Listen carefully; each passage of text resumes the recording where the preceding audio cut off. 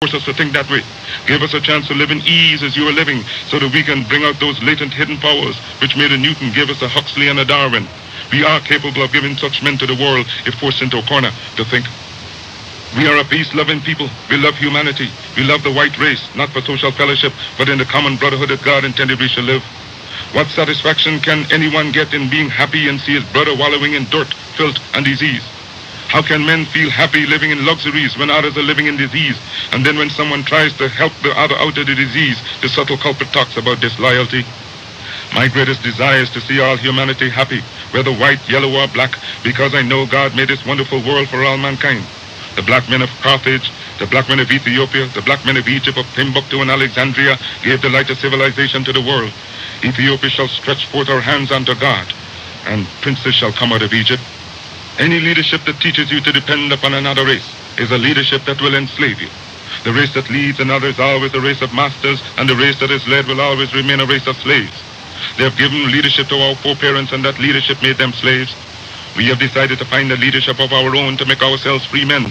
The great scholars, after passing through our schools, their colleges, their universities, have thrown away the blessed record.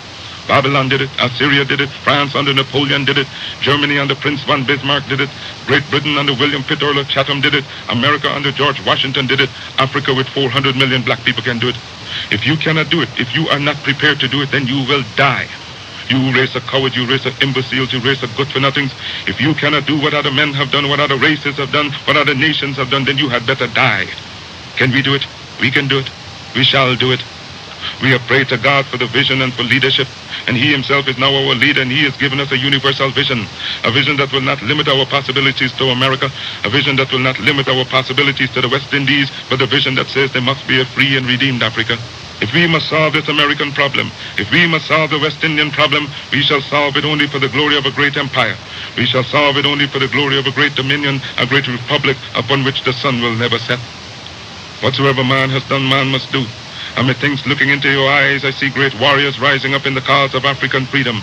Methinks I see in the eyes of some of you men a Brutus reading in his tent at Philippi, a Richard Coeur de Leon bearing down on the galleons of Spain, and Napoleon storming the bridge of Lodi. Yea, men looking into your eyes, methinks I see a crowned prince storming the forts at Verdun. Yea, more a Marshal Joffre marching before the French artillery to win at the Marne, everlasting glory for France. And in the eyes of some of you women, I see a Florence Nightingale rising up to do service, not in the Crimean battlefield, but the battlefields of Africa, leading the hundreds and thousands of Black Cross nurses, following the millions of African legions who shall march out to do battle for the everlasting glory of Africa. I see a Joan of Arc, not the white woman of France, but a black woman of Africa, snatch up the flag of the red, the black, and the green, and say to 400 black men, follow me. Shall we make it? By the Almighty in the eternal heavens we have pledged to make it. Give us a standard bearer of Christ, let him lead and we will follow. Christ the crucified, Christ the despised, we appeal to you from the great memories of the past. We appeal to you for help, for succor, and for leadership. When you endeavor to carry your burden up the heights of Calvary, when white men scorned you, when white men spurned you, when white men spat upon you, when white men pierced your side out of which blood and water gushed forth, it was a black man in the name of Simon the Syrian who took the cross and bore it on the heights of Calvary. So now, when we are climbing our Calvary, the burden being heavy, we ask that you help us on up the journey up the heights. Surely we shall not turn back. The cause is grand, the cause is glorious. Sail on, O mighty ship of state, sail on. We shall not stop now. We shall sail on until the red, the black, and the green is perched upon the hilltops of Africa. Classes, nations, and races which have been quite quiet for over 4 centuries, and who has been the hewer of wood and drawers of water for other men, who has merely borne abuse, insult, and humiliation for many generations, whose patience, docility, and forbearance can only be compared to the prophet Job, has likewise lifted his bowed head and raised it up to God's skies and cried out, I am a man, and demand a man's chance and a man's treatment in the world. Black people had always been oppressed because of our race. We should therefore strive to put our own racial self-interest first in everything we do. We should support our own businessmen, professionals, writers, athletes, and so on, provided that these persons also have their people's interest at heart. Black people should see beauty in their own kind and not try to bleach their skins or otherwise look like what we're not. In the days of slavery, miscegenation, or race mixture had occurred because the African woman had no protection from the slave master. So there is now no need for black people to themselves freely continue a practice that smacks so much of slavery. Our critics say that the race problem will be solved through higher education, through better education, that black and white will come together. That day will never come until Africa is redeemed. If those who, like W.B. Du Bois, believe that the race problem can be solved in America through higher education, they will walk between now and eternity and never see the problem solved.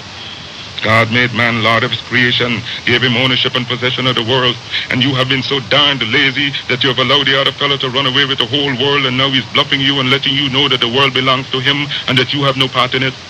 I do not have to apologize to anybody for being black, because God Almighty knew what he was doing when he made me black. If black people knew their glorious past, then they would be more inclined to respect themselves. I shall teach a black man to see beauty in himself and be hanged to the man who said shall not be so. You've heard of Johnny Walker. Well, he had his adversities and he's still going strong, but I intend with your assistance and God's grace to continue. And my work has just begun, and when the history of my suffering is complete, then future generations will have in their hands the guide by which they shall know the sins of the 20th century. I know, and I know you too believe in time, but we shall wait patiently for 200 years if need be to face our enemies through our posterity. After my enemies are satisfied, in life or death I shall come back to serve, even as I've served before. In life I shall be the same, in death I shall be a terror to the foes of African liberty. If death has power, then count on me in death to be the real Marcus Garvey I would like to be. If I may come in an earthquake or a cyclone or plague or pestilence, or as God would have me, then be assured that I shall never desert you and make your enemies triumph over you. Will I not go to hell 1,000,000 times for you? If I die in Atlanta, my work shall not only then begin, but I shall live in the physical or the spiritual to see the day of Africa's glory. When I am dead, wrap the mantle of the red, the black, and the green around me, for in the new life I shall rise with God's grace and blessing to lead the millions up the heights of triumph with the colors that you well know. Look for me in the whirlwind or a storm. Look for me all around you, for with God's grace I shall come and bring with me countless millions of black slaves who have died in America and the West Indies, and the millions in Africa to aid you in the fight for liberty, freedom, and life. The civilization today is gone drunk and crazy with its power, and by such it seeks through injustice, fraud, and lies to crush the unfortunate. But if I'm apparently crushed by the system of influence and misdirected power, my cause shall rise again to plague the conscience of the corrupt. For this I'm satisfied, and for you I repeat, I'm glad to suffer and even die. Again I say, cheer up, for better days are ahead. I shall write the history that will inspire the millions that are coming, and leave the posterity of our enemies to reckon with the hosts for the deeds of their fathers. The black race is one of the branches of the human race. As a section of humanity, he occupies a position in a world at the present time most unfavorable and most uncomfortable. The black people are subjects of ostracism. It is sad that our humanity has shown us no more love, no greater sympathy than we are experiencing. Wheresoever you go throughout the world, the black man is discarded, is ostracized, is relegated to the lowest in things, social, economic, and political. This therefore suggests a problem, and one that must be solved. We in this section of the world are not entirely free from this unkind, unsympathetic, and uncharitable behavior of the groups or races around us. But since man has been placed on his own responsibility, whether he be black, white, or yellow, he must act on his own account. We will not unduly whine or complain, but reason among ourselves and see what can be done to remedy this state of affairs.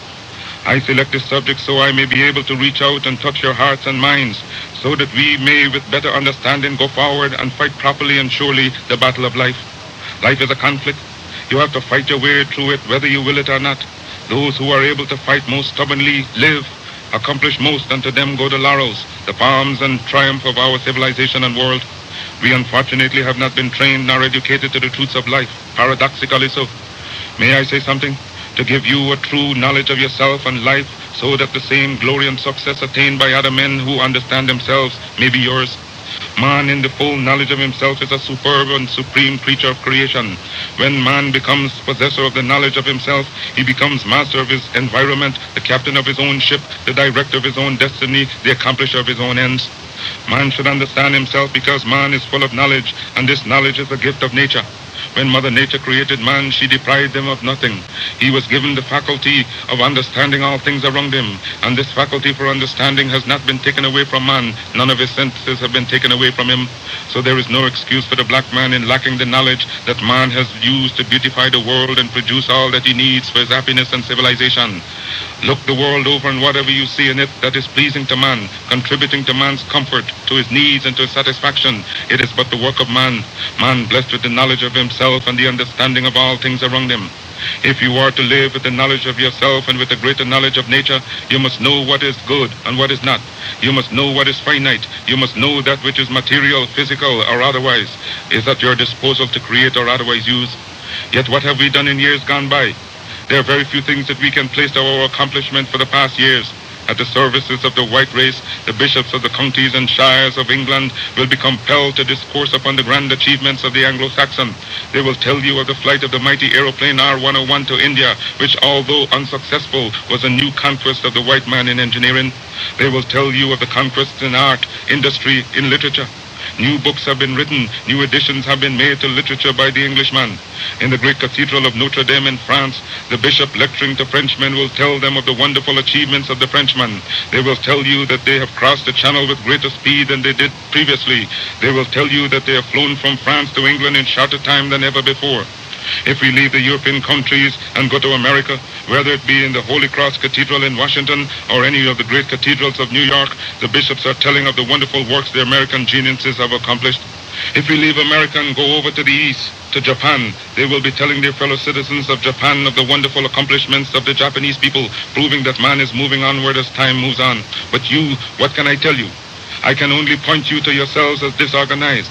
You have shown malice, prejudice, and hate to each other, and the result is that while other races have made progress, while India has made progress towards nationalism, while Ireland has made progress towards republicanism, while the whole world has made progress in man's accomplishments, you still stand fighting yourselves, dishonoring yourselves, showing no disposition toward the higher life, so that you will be abundantly best. I do hope that you will so reflect and think that you were created for some purpose other than exhibiting malice towards your neighbor or fellow men of your own race. What a pity it is that we cannot stand united without a written law, as other races do. There is no written law compelling the members of other races to stand together. They are brought together by the gentle touch of nature. The unwritten law of nature caused them to stand together on all occasions. So whether you find them in the field, industrial or political, that one touch of gentle nature causes them to stand together, if need be, die together. But with the black race, you can preach from pulpits, you lecture from the platforms, from the byways and the hedges, the spirit of cooperation, but he will not cooperate. You talk to him gently, you talk to him roughly, and still he will not cooperate. The result is that he falls prey to those who are united without a written law, but by the touch of nature, those who possess an understanding of themselves and walk through the world making you their serfs and slaves. You must acquire an understanding of yourselves. Look around you, see the smiling pictures of nature, the beautiful hedges, the wonderful mountains, the wonderful vegetation all around, the wonderful climate, the beautiful sunset, the salubrious breezes, probably not to be duplicated in any part of the world. But because of your disposition to each other, you live in suffering, in want, in penury, and in debt. You lack the gentle touch of nature, love for each other. You hate yourselves. We in this part of the world constitute 1/1,000,000th part of 400 million, and there are not 10 of us united in the real spirit of racial love. As I have said before, a congregation of white men gathered together as you are, if you were to take a true analysis of their souls, you would find that the heart of every man present beats in unison, carrying out a certain object for the protection of himself and his posterity. But with you it is merely different. That is your disposition. Where are we going to end? I cannot tell. It seems peculiar that we have sprung from the same mold and yet be so different. Our lack of success is traceable to our bad conduct. At the present time, there is great agitation in the country about aliens coming here and monopolizing our trade. How can we blame them when they form such a small part of our population and cannot control themselves? If there is any blame, it is yours because of the lack of cooperation among you. For they could have achieved no success if we didn't want them to. The success we should have, we deny ourselves and give it to them because we hate ourselves. Black men, black women, what is wrong with you? Why have you no affection for yourselves? Could I hope to see you living among yourselves as the people I have spoken of, living in charity, love, in sympathy with each other? It can be done. I wonder if you will adopt that course. Isn't it easier to enjoy prosperity than to live in ignorance and darkness? Why select the worst out of nature? Nature never gave pain, suffering, and death to the world. It was man himself who selected death, pain, and sorrow. I wonder if I cannot inspire you to select between good and evil, the enjoyment of which nature is willing to yield. Let me impress upon you once again that whatsoever your hardships may be, whatsoever your difficulties in life, they are all your own selection. And so, if you encourage them, if you husband them and take them to your bosom, they will abide with you. Nature will not take them from you as Mother Nature did not give them to you. She is not